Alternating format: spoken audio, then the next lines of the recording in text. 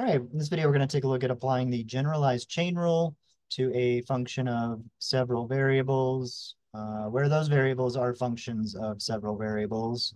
In the example, we have w is a function of three variables, x, y, and z, and is equal to 3x squared minus 2xy plus 4z squared. X, y, and z are all functions of two variables, u and v. X equals e to the u sine v, y equals e to the u cosine v, and z equals e to the u. So the notion of independent dependent variables gets a little nebulous here. W depends on X, Y, and Z. So you think of W as a dependent variable.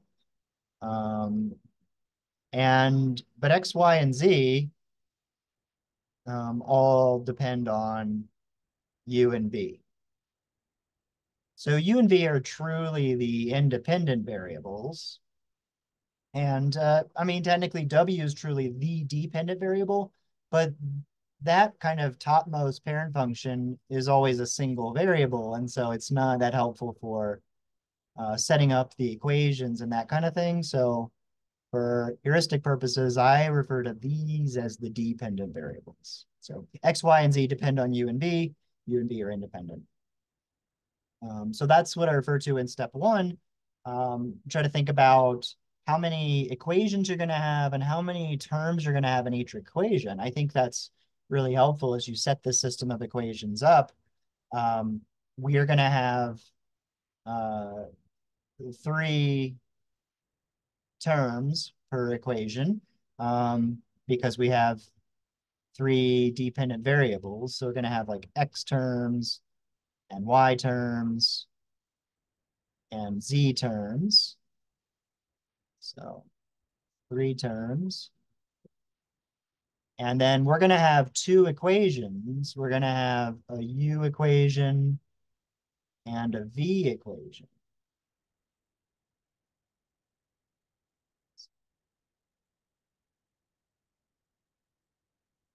So we'll have two equations because there's two independent variables, u and v. And then each equation will have three terms on the right. And then since this is just kind of two layers, each term will have two factors. You would need u and v to be functions of yet more variables to have more factors in each term. All right, that should be enough to kind of write out the system. And you always want to be taking on the left derivatives of the sort of topmost parent function. So these will be partial derivatives with respect to w. And there's going to be one for u and one for v, right? Because of the legwork we did in step one. And then we know we're going to have three terms, an x term, a y term, and a z term.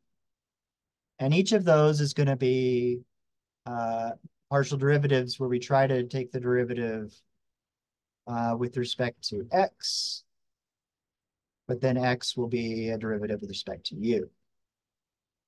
So partial w, partial y, partial y, partial u. So these, again, the first equation, they're all technically partial derivatives with respect to u, but we're looking at how x, y, and z depend on u on the right side. So look at that pattern, how they're all kind of similar. And then we're doing partial derivatives of w with respect to v, but we need to go through x, y, and z.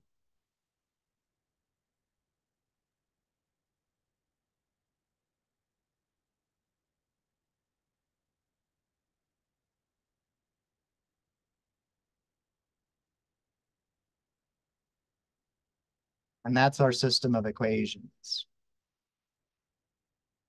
So again, this can look different. You could have more equations or less We usually have more equations. You could have fewer terms or more terms. I guess you could have fewer equations too.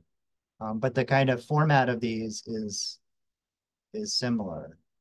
So hopefully you can generalize that process to the other examples. Now I want to fill out the right side of these. And so I need all those partial derivatives.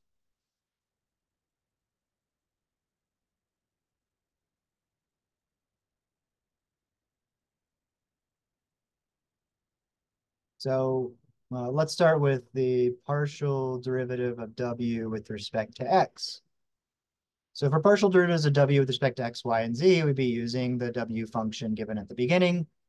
Partial derivative with respect to x, we get 6x minus 2y. All right, let's do a same thing, partial w, but do partial y. Then we just have that middle term, and the derivative is 2x. And finally, partial derivative of w with respect to z, we just look at the last term, and it's 8. Now we want to get the partial derivatives of x, y, and z with respect to u and v. So let's look at the partial derivative of x with respect to u. So then I'd be looking at that function there. And so v is a constant, so this is just going to be e to the u sine v. Now partial y, partial u, e to the u cosine v. And finally, partial z, partial u, e to the u. Now we'll take partial derivatives of x, y, and z with respect to v. Partial x, partial v. So the derivative of sine is cosine. Partial y, partial v. Derivative of cosine is negative sine. And partial z, partial v. There's no v there. So e to the u is a constant, and so that's just 0. Now you can take all these pieces and plug them in. Right? Um, for instance, partial derivative of w with respect to x, that'll go right there. That'll go right there. Um, and partial derivative of x with respect to u, that'll go right there. You actually should have all of those partial derivatives there, so we just kind of slot them all in to the equations in step 2. And what does that look like? Partial w, partial u. So we'd start with partial w, partial x, use parentheses, 6x minus 2y, partial x, partial u, e to the u sine v, plus partial w, partial y, negative 2x, partial y, partial u, e to the u cosine v, plus partial w, partial z, it's 8z, times partial z, partial u, e to the u. So there's our first equation. We've got one more. Partial derivative of w with respect to v, partial w, partial x, still 6x, it's 2y, but now times partial x, partial v, e to the u cosine v. Partial w, partial y, still negative 2x, but now times partial y, partial v, negative e to the u sine v. And the last one's going to be 0, but it would be partial w, partial z, which is 8z, times partial z, partial v, which is 0. You could do a little bit of simplifying and cleanup there, but we are going to want these as functions of u and v, right? We got too many variables here.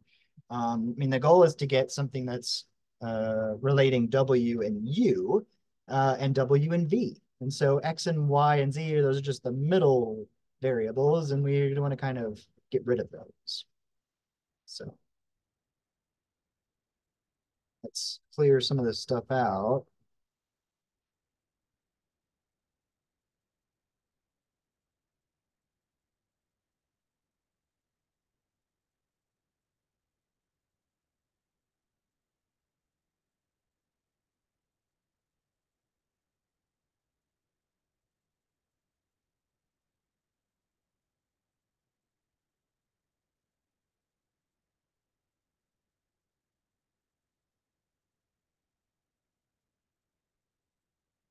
So step 5, it says replace the dependent variables, which are x, y, and z, with the independent variables, which are u and v.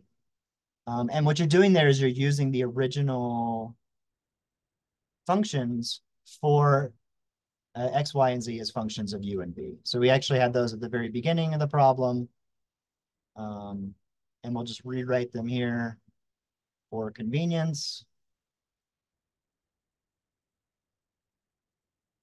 So we'll replace all the x's with e to the u sine v, replace all the y's with e to the u cosine v, and replace all the z's with e to the u's. So doing those substitutions, these are going to get a little long. So maybe I put them right here. Remember how long these actually get. So again, looking at this, I've got 6x, and so I do 6 e to the u sine v minus 2y minus 2 e to the u cosine v. So that's the 6x minus 2y. If you already have u's and v's, you don't need to do anything there. Minus 2x would be minus 2 e to the u sine v times e to the u cosine v. And then 8z is 8 e to the u cosine. Oh, wait, no cosine. 8z is 8 e to the u. But then there's another e to the u after it. So 8z e to the u is 8 e to the u e to the u. Right? And then we could simplify that. I guess we should show this, right? So let's distribute here. If we multiply those, e to the u times e to the u is e to the 2u. Right? And so that's 6 e to the 2u. Sine times sine is sine squared.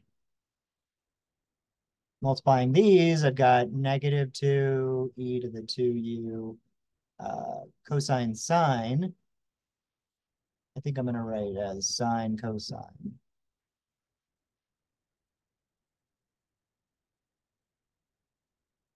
Now these also give you an e to the 2u.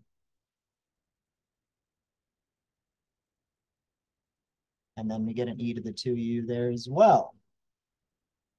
So the two middle ones actually combine, and you get negative 4 e to the 2u sine v cosine v.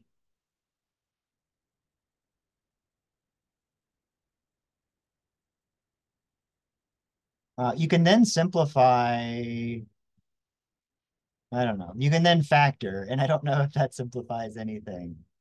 So the factored form's on the handout. Let's just write it out.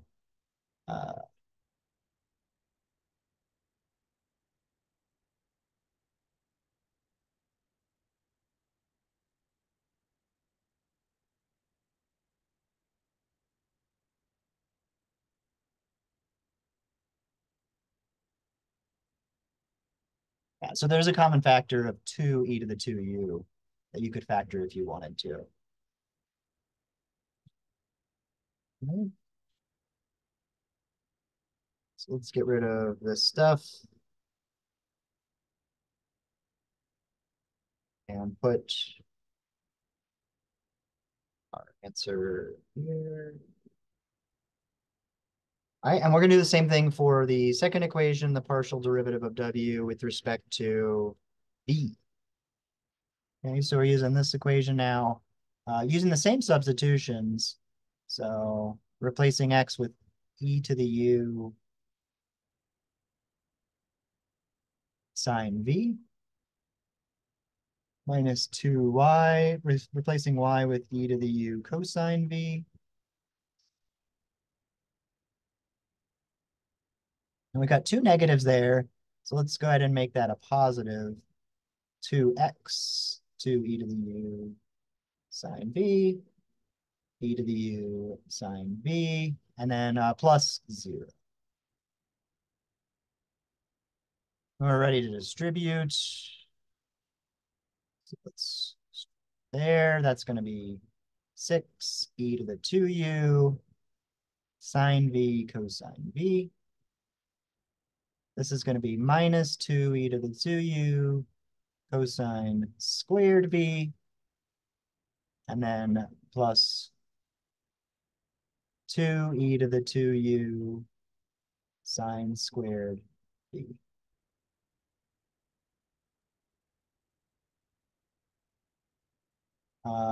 You see a sine squared minus cosine squared.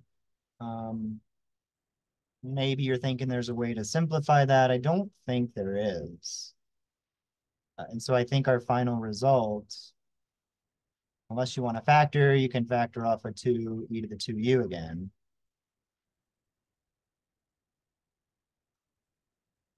We would just have, well, we would just have this.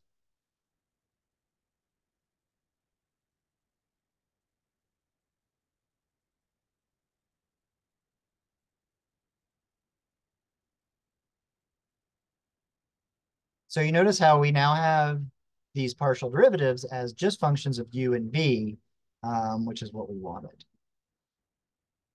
So that's what you do in step 5. And that is it. Those are the chain rule derivatives. For validation, the textbook talks about using a tree diagram, and we can use that to kind of validate our equations from step 2. And then we can use direct substitution to validate these results from step 5. So let's set up a tree diagram real quick.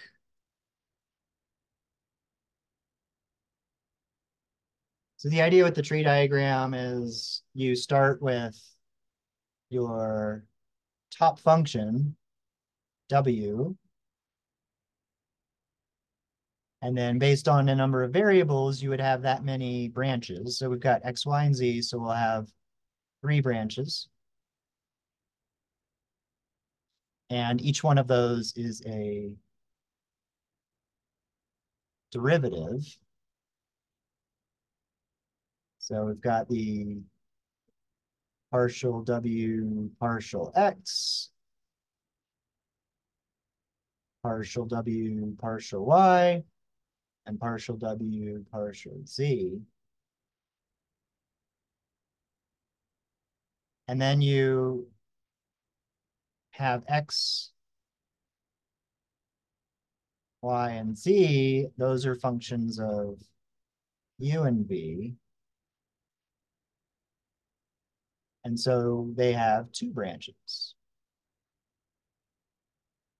These are a little too far apart. Like that. That'll work. And you'll get the partial derivatives of x with respect to u and v. And partial derivative of y with respect to u and v. Partial derivative of z with respect to u and v.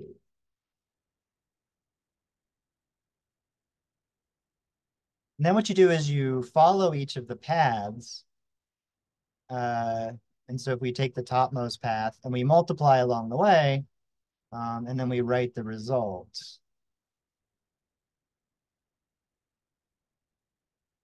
Right, and then we would take this path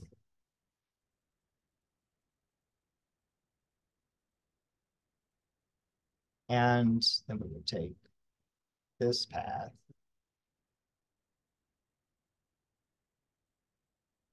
And these are the same terms, the 6 terms that we had in our equations.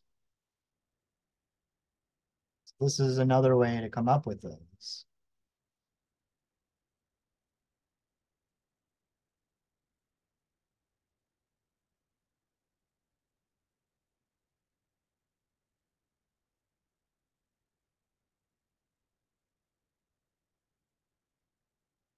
But then putting them together, you need to kind of match them up based on U's and V's. So it want to have the U terms, those end up forming an equation, right? You'd add those to get partial W, partial U.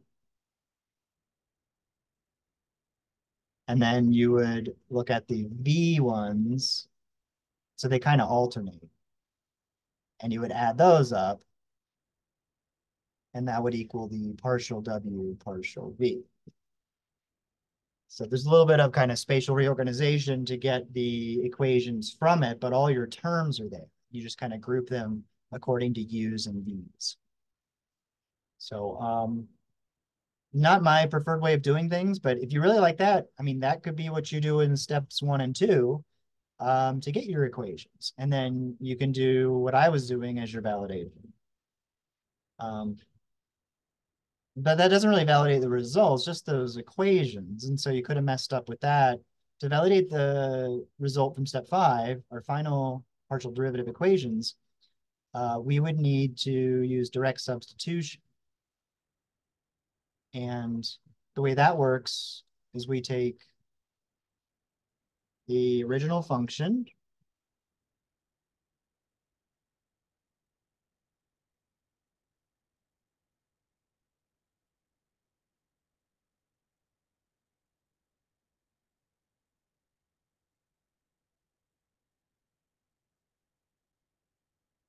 and then we take our other equations that define the dependent variables,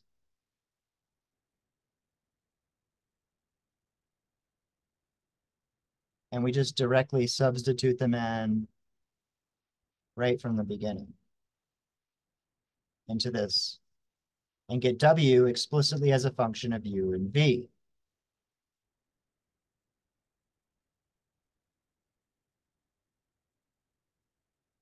So the 3x squared turns into 3, and then x is e to the u sine v, and that's squared. X e to the u sine v, y is e to the u cosine v. That's your negative 2xy. And then plus 4z squared is 4 e to the u squared. And then you would simplify that before you do any derivatives. So get e to the 2u sine squared v, e to the 2u sine v cosine v, and 4 e to the 2u. Can't really simplify any more than that. But now we're ready to take partial derivatives with respect to u and v. Right, so looking at u as the variable differentiation and v as the constant, the derivative of the first term, we would get a 2 from the 2u exponent and get 6 e to the 2u sine squared v. In the second term, same thing, we get a 2 from that exponent, 4 e to the 2u. And then same thing in the last term, 8 e to the 2u. And that actually matches up with what we had in step 5 for the first equation. And then we do the same thing, but partial derivative with respect to v. So now it's derivative of sine squared, which would be 2 sine cosine. So 6 e to the 2u sine cosine. Derivative of sine times cosine, we have to use the product rule. And so we'd have derivative of the first is cosine times the second sine plus the first sine times the derivative of the second, which is negative sign. And then the last one's a constant with respect to v, so just a plus 0. And then just clean this up a little, and we should get what we had before, where we have the cosine squared and the sine squared. So you make sure that these match up with what we got in step 5, and then we are done. All right, so that's it. Oh, I was going to quickly show the Python stuff um, in lab 4. I've got the same example here being done with Python. So we want to define all the independent and dependent variables.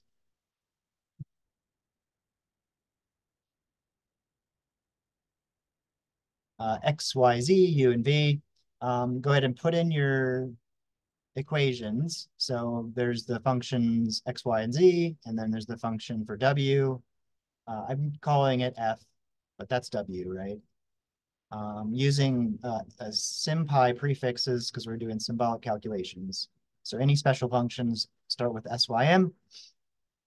And then you don't need to change the other parts here. You're just changing here where you have to define your functions. Oh yeah, I guess you would need to change this depending on what partial derivatives you want. Here we're doing partial derivative of u with respect to u, and here with respect to v. But very quickly we can get those same results from Python. So,